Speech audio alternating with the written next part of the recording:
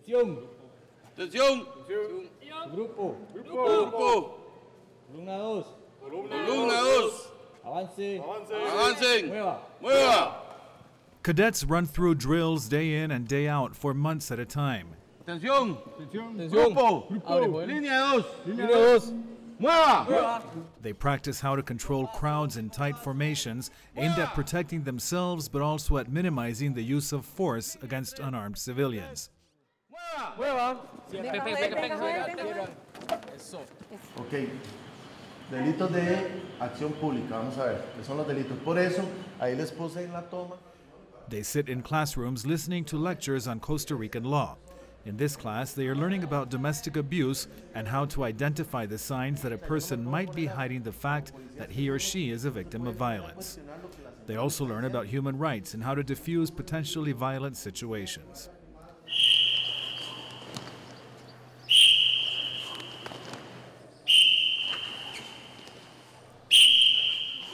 Time is spent on personal defense, the non-lethal use of martial arts, and physical training, running kilometers on end to be in the best possible physical shape. These cadets are the newest faces of the Costa Rican National Police, the only armed force in the country since it abolished its army in 1948. The fact that it does not have an army has long been a source of national pride for Costa Rica and key to its cultural identity as a country known in the region for its pacifist policies and until recently relatively low crime rates.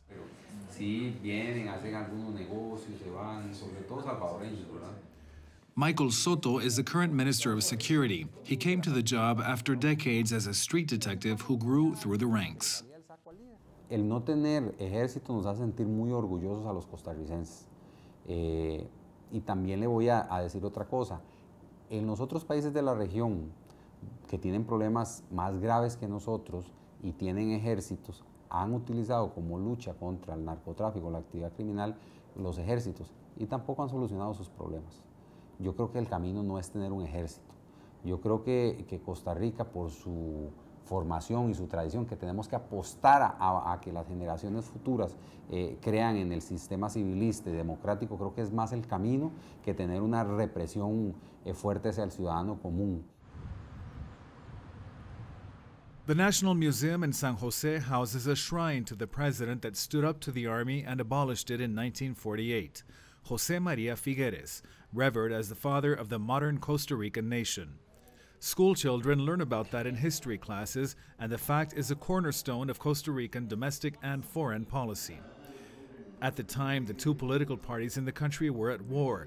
They both had small armies and for 44 days fought each other. It is believed at least 2,000 people died in the conflict. When Figueres' party won the war, he renounced violence as a way of political expression, and the first thing he did was abolish the army. Oscar Arias was president of Costa Rica from 1986 to 1990 and later from 2006 to 2010. He was awarded the Nobel Peace Prize in 1987 for his efforts to negotiate the Central American Peace Accords. During his first term in office, he took the abolishment of the army one step further.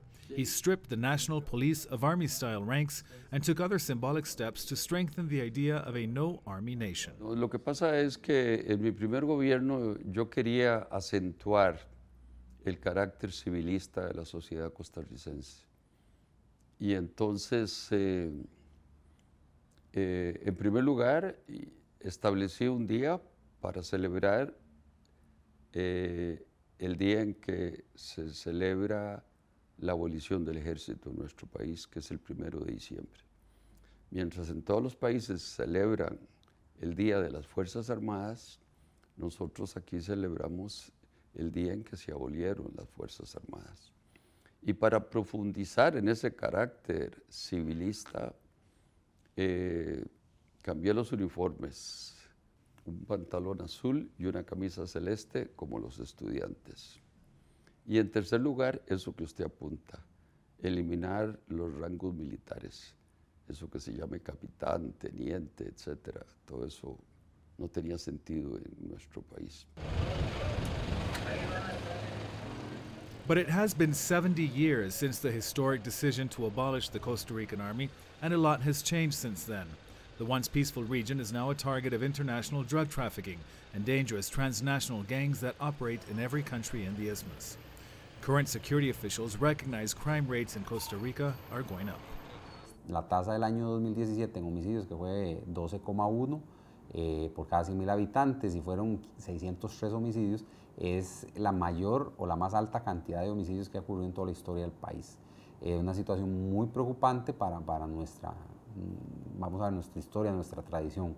Y en los temas de los delitos contra la propiedad, asaltos, robo de vehículos, etcétera, pues también tenemos algunos ascensos importantes de esos delitos.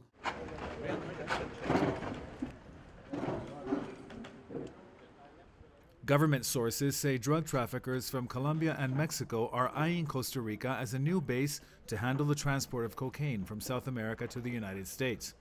Small local gangs of criminals have started vying for control of their territories, which has led to the increase in the crime rate.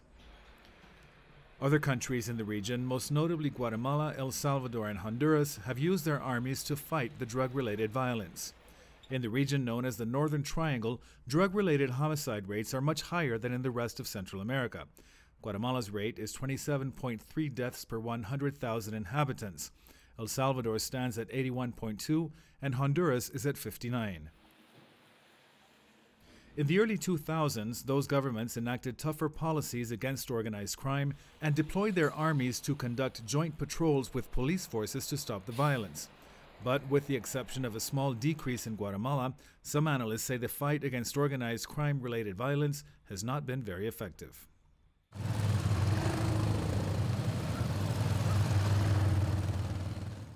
Costa Rica uses its civilian police. And scenes like this one are increasingly common. Night patrols in neighborhoods in San Jose. Officers search cars and people to verify identity papers and look for illegal drugs.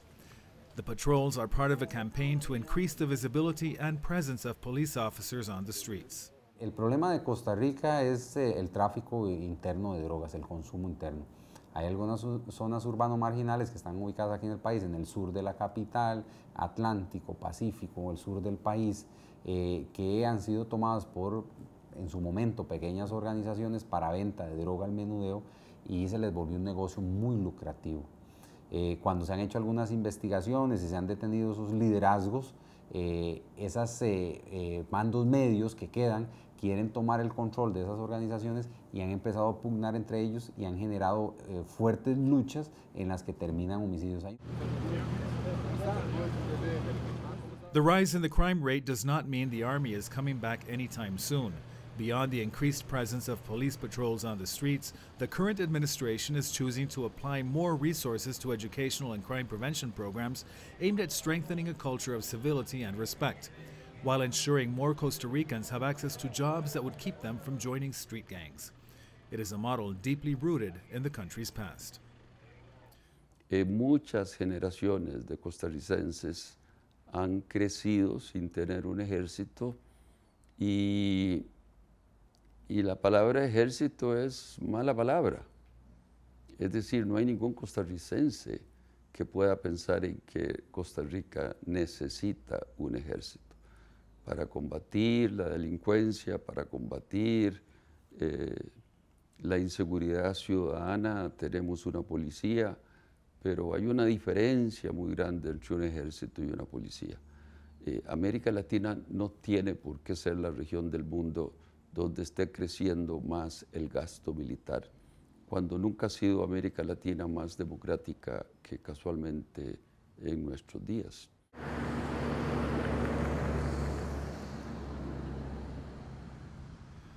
That worldview dominates much of what goes into the curriculum at the National Police Academy.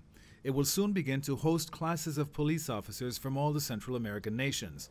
Costa Rica aims at making a civilian approach to crime one of its regional exports. El modelo que pretendemos desarrollar para la región es un modelo civilista, un modelo que cree mucho en la capacidad del funcionario, es decir, un funcionario que tenga todas las habilidades, perfiles y competencias necesarios para ser policía, y también formarlo en la misma línea para que le dé un buen servicio a los usuarios, ya bien sean víctimas o victimarios, tratarlo según y conforme a los derechos humanos. Profesionalismo con respeto a los derechos humanos.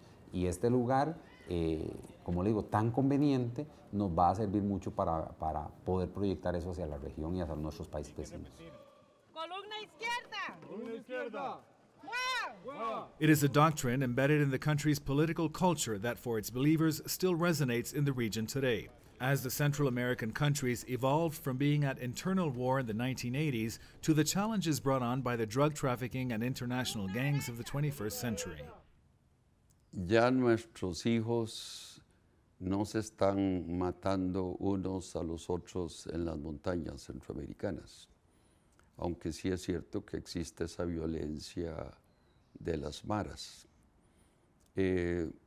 Por otro lado, si bien que mal, la democracia ha echado raíces.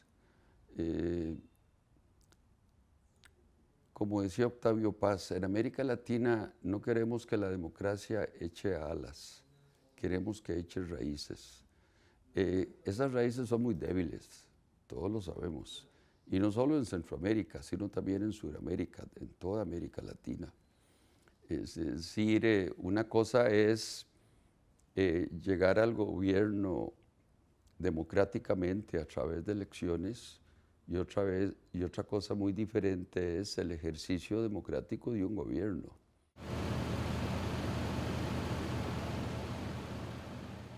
But some say Costa Rica's dogmatic approach to its security needs is not exactly sincere. War is Boring, one of the top sources for defense information in the world, cites the existence of the Special Intervention Unit, a highly specialized group of commandos trained in military-style operations that intercepts drug traffickers and acts as a high-intensity counter-terrorist unit. And in 2012, it was reported the country increased its spending on security by 123% from what it spent in 2006, to a total of $330 million. That is the highest spending on military hardware in the region after Mexico and Guatemala, the largest of the Central American countries.